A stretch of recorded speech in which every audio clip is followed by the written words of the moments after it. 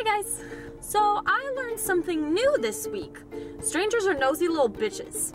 As you all will have known from last week's video, I got a black eye, which is currently very skillfully covered up. And I cannot even tell you how many people came up to me asking about it.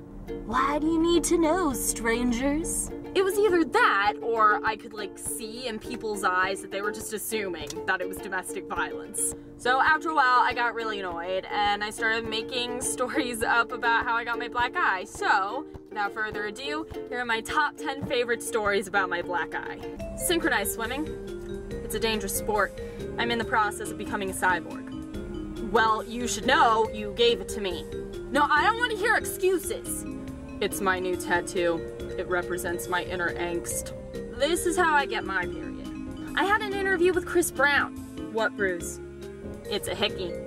Yeah, try to figure that one out. First rule of Fight Club is you don't talk about Fight Club!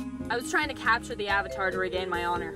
Also, Tate's Comics had their Not at Comic-Con this past weekend. I went with my friend Anthony, so here are some pictures.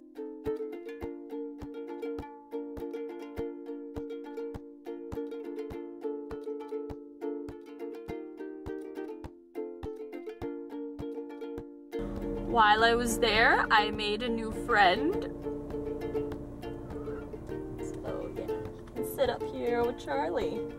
Woo! Pot of animals.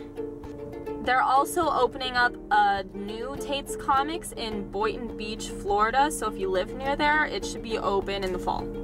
In other news, I watched Adventure Time for the first time and have determined that it's just a cheaper version of Dropping Acid. That's it for this week's episode of Thoughts from My Car. I'll see you guys next week. Bye.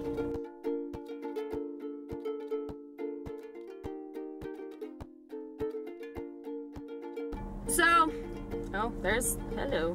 Whoa, why are you being such a creeper?